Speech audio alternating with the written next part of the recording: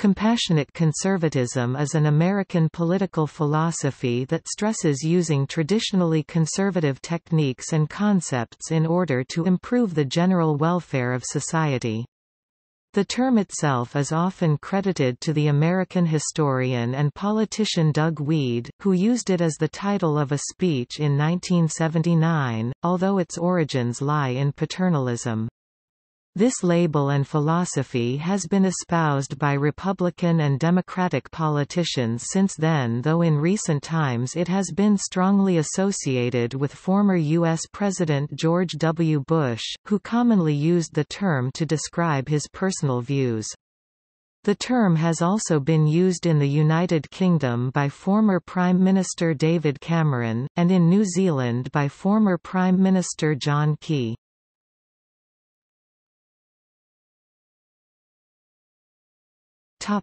Origins of the term.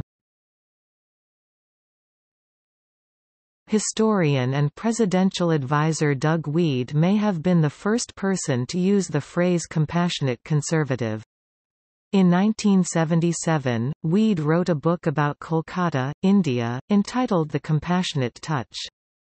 In 1979, he gave a popular speech entitled, The Compassionate Conservative, at the annual Washington Charity Dinner.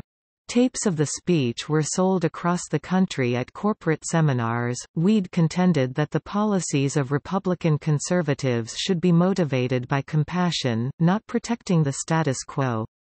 And Wead declared himself to be a bleeding heart conservative, meaning that he cared for people and sincerely believed that a free marketplace was better for the poor. In 1981, in a perhaps unrelated usage, Vernon Jordan of the National Urban League said, of the Reagan administration, "I do not challenge the conservatism of this administration. I do challenge its failure to exhibit a compassionate conservatism that adapts itself to the realities of a society ridden by class and race distinction." In 1982, Wead co-authored with Ronald Reagan's Secretary of the Interior, James G. Watt, the book The Courage of a Conservative, and developed his ideas further in Chapter 5 of the book, which was entitled, The Compassionate Conservative. In 1984, U.S. Representative James R. Jones (DOK) told The New York Times, "I think we should adopt the slogan of compassionate conservatism. We can be fiscally conservative without losing our commitment to the needy, and we must redirect our policy in that direction." Earlier the same year, Republican Ray Shamey proclaimed that, "I believe in a visionary and compassionate conservatism." In June 1986, Wead wrote an article for the Christian Herald, describing then Vice President George H. W. Bush, to whom he served as an aide, as a compassionate conservative. According to journalist Jacob Weisberg, George W. Bush, George H. W. Bush's son, first picked up the term, compassionate conservative, from Wead. In 1987, in 1992, when Doug Wead ran for U.S. Representative from Arizona, he wrote a campaign book entitled Time for a Change. The first chapter was called, The Compassionate Conservative, and outlined Wead's philosophy that the masses didn't care if Republican policies worked if the attitude and purpose behind the policies were uncaring. Some insist the doctrine was invented by Dr. Marvin Olasky, who went on to memorialize it in his books Renewing American Compassion (1996) and Compassionate Conservatism: What It Is, What It Does, and How It Can Transform America 2000, and Myron Magnet of the Manhattan Institute. Olasky has been called the godfather of compassionate conservatism. The phrase was popularized when George W. Bush adopted it as one of his key slogans during his 2000 presidential campaign against Al Gore. Bush also wrote the foreword to Olasky's Compassionate Conservatism. Olasky said others had come up with the term first.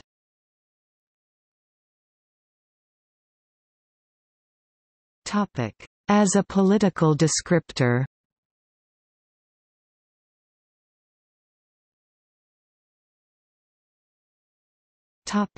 Use in the 1990s.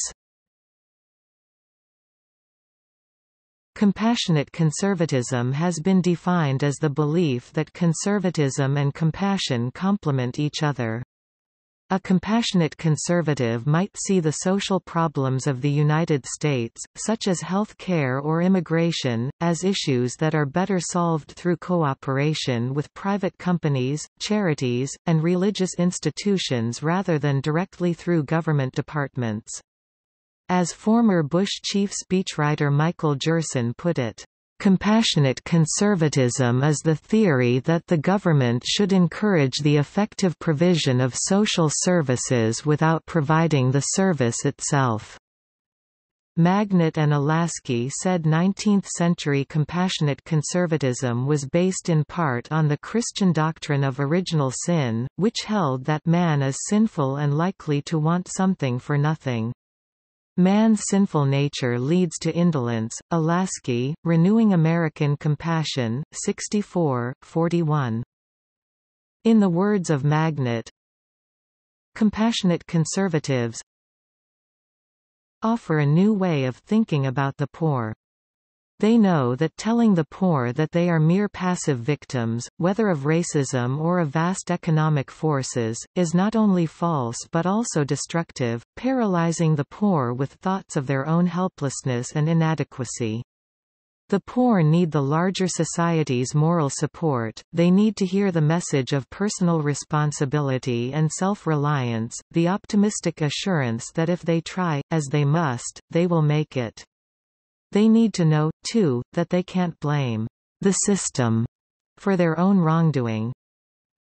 Compassionate conservative philosophy argues for policies in support of traditional families, welfare reform to promote individual responsibility cf. workfare, active policing, standards-based schools cf. No Child Left Behind Act, and assistance economic or otherwise to poor countries around the world.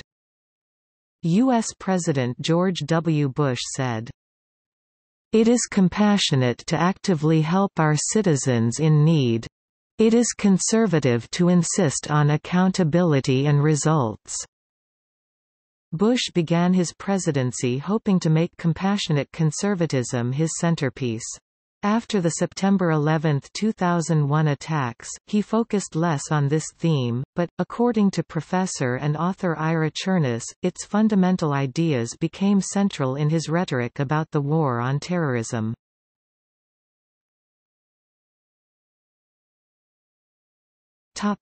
Reception and criticism.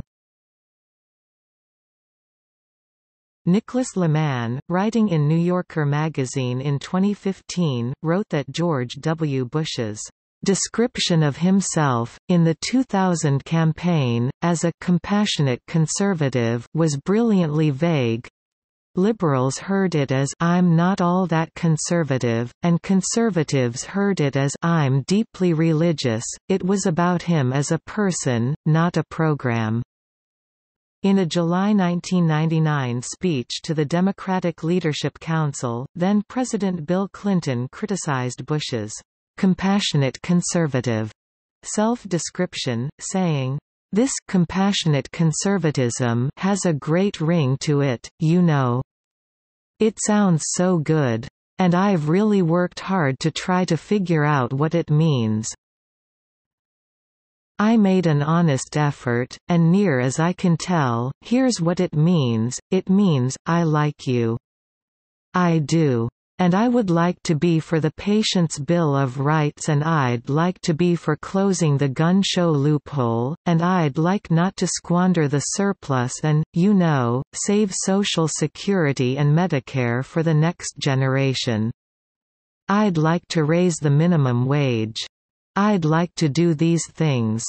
But I just can't, and I feel terrible about it." Similarly, in December 2005, then British Prime Minister Tony Blair, speaking in the House of Commons, said, "The only difference between compassionate conservatism and conservatism is that under compassionate conservatism they tell you they're not going to help you but they're really sorry about it." Some critics of George W. Bush criticized the phrase, "compassionate conservatism," as simply sugarcoating, an empty phrase to make traditional conservatism sound more appealing to moderate voters. Liberal commentator Joe Conason, noting Bush's policy of tax cuts, wrote in 2003 that, "So far, being a compassionate conservative appears to mean nothing very different from being a hard-hearted, stingy, old-fashioned conservative."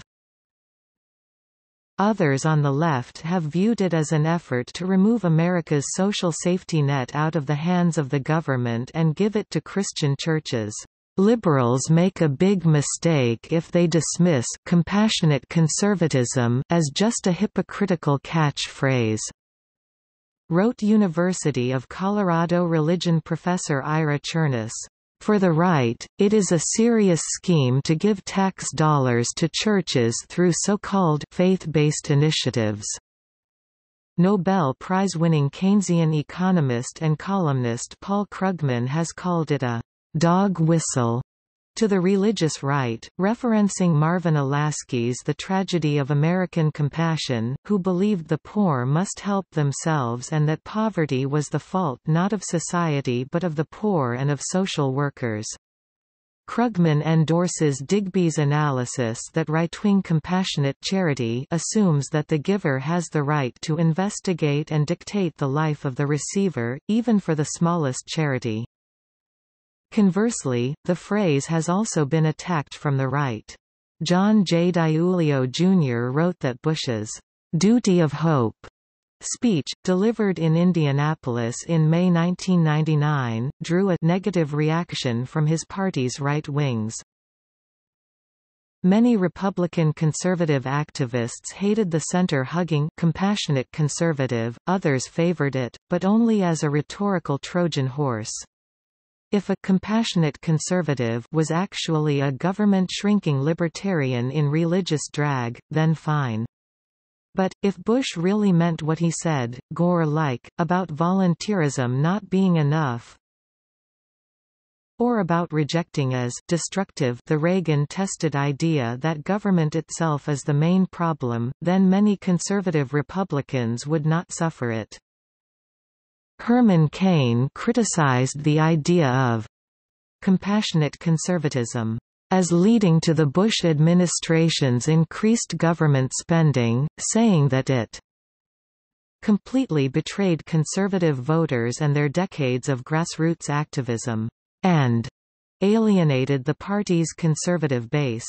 Noting Bush policies such as the Medicare prescription drug benefit, which increased the size of the Medicare program by around $500 billion. In 2006, conservative commentator Jonah Goldberg has written that compassionate conservatism as implemented by George W. Bush differs markedly from the theoretical concept.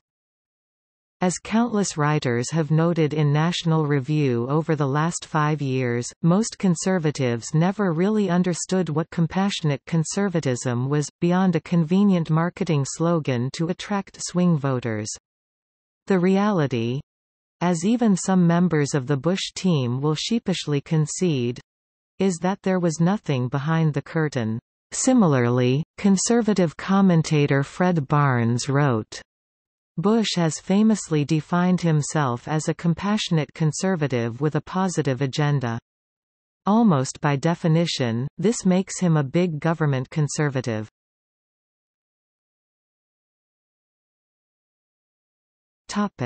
Decline. The phrase and the idea of compassionate conservatism declined after the Bush administration left office. In December 2011, Christian commentator Jim Wallis of Sojourners, citing harsh rhetoric toward the poor and immigrants from candidates for the 2012 Republican presidential nomination, wrote that, "The compassionate conservative agenda has virtually disappeared from the Republican Party." In January 2012, commentator Amy Sullivan wrote that, "Just 3 years after George W. Bush left the White House, compassionate conservatives are an endangered species." In the new Tea Party era, they've all but disappeared from Congress, and their philosophy is reviled within the GOP as big government conservatism. Sullivan noted that Republican presidential candidates have jostled to take the hardest line in opposing government-funded programs to help the poor. Washington Post columnist Eugene Robinson made similar observations.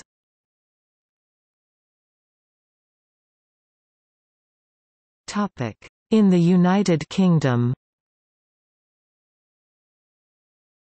According to a 2006 report by the British think tank Policy Exchange, compassionate conservative has been one of the most prominent themes of the Conservative Party under David Cameron.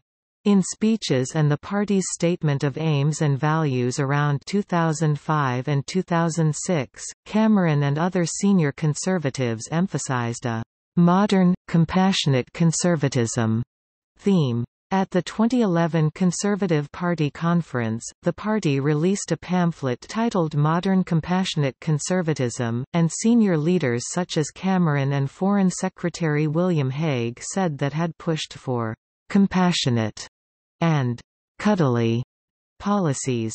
In 2015, Michael Gove described David Cameron as a modern, compassionate conservative.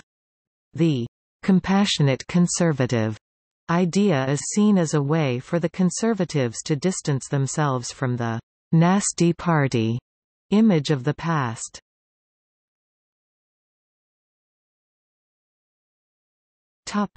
See also: One Nation conservatism, Communitarianism, Christian anarchism, Progressive Conservative Party of Canada.